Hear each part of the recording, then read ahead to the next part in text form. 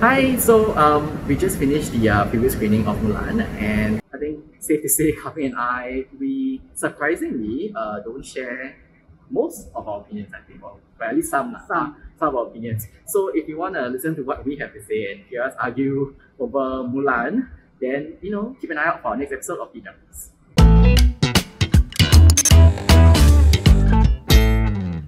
Hi guys, welcome to a new episode of E-Junkies.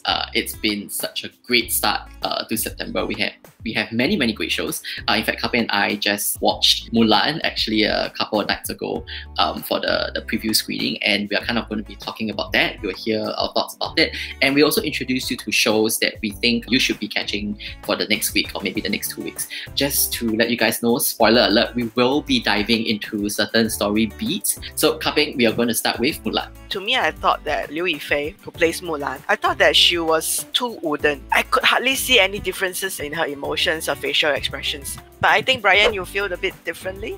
I felt like generally I enjoyed the movie. I thought it was a capable blockbuster movie. I'll talk about the pros to it first. So I thought Liu Yifei was a good casting, in my opinion, because yes, she was wooden, I observed that, but I kind of chalked it up to her just not being comfortable speaking in English, maybe. But I think in terms of carrying the emotional weight from Mulan, in terms of showing that transition, I think she did it well. Action sequences, of course, were amazing. I mean, I think they did the choreography incredibly well. Like, it gave me the very old Hong Kong action films feel, very wuxia feel, and I enjoyed it. It's very much like what a wuxia film would look like in the 2020 setting, right? Like with modern technology and everything. So I love that. In terms of the downsides, which obviously there were, first and foremost, there wasn't a lot of action sequences also.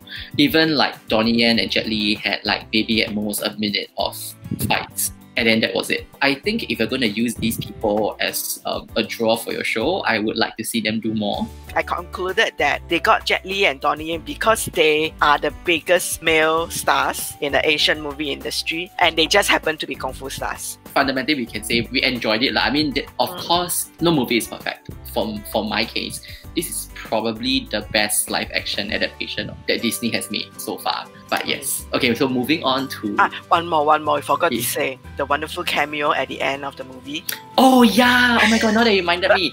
Okay, all the more I think this is the reason why you should watch. All I'll say is this. If you're a fan of the 98 animated classic, you will appreciate this cameo. Okay, so now we move on to the second show that I'm not sure about you, but I really want to watch this show. It's a movie on Netflix. It's called Alive. It feels very much like Train to Busan. So the story is about suddenly Seoul, there was this mysterious illness, and then people start turning into zombies, and then they start eating and biting each other. I think I would like this because it presents us a situation that we don't usually see, or we can't see, or when we don't want to see. So on one hand, it's scary, but on the other hand, it's morbid fascination. Like, you have The Walking Dead, and then you have Train to Busan, and people just want to watch. I think it helps also to me is that I will be picking up tips.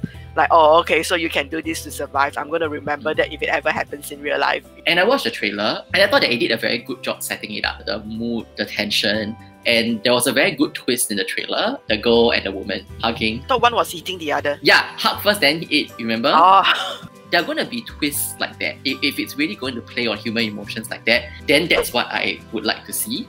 And that's what I think might be promising. And then the next show that we both watch, we are going to be talking about Lucifer. This season, we know that Lucifer is in hell, and I was hoping that we would have some glimpses of it and some stories from there. But it was only half of the first episode or something. And I thought that Michael's appearance was too convenient. Were there any mentions of him having a twin brother? Lucifer told me he had a twin brother. Nice to meet you. I'm Michael.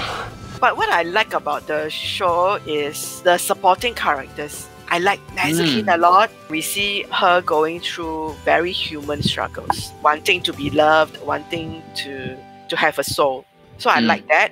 And of course, the cliffhanger in that season, I think we both like it a lot. We both really like the appearance of this person because I think it changes a lot of things. And hopefully we will get some answers. The appearance of this person, the cliffhanger, I think is a long time coming because this person has been mentioned a lot. And I think finally the last thing I had issue with was the setting for the final battle before the cliffhanger. Okay, so that brings us to the end of another episode of E-Junkies.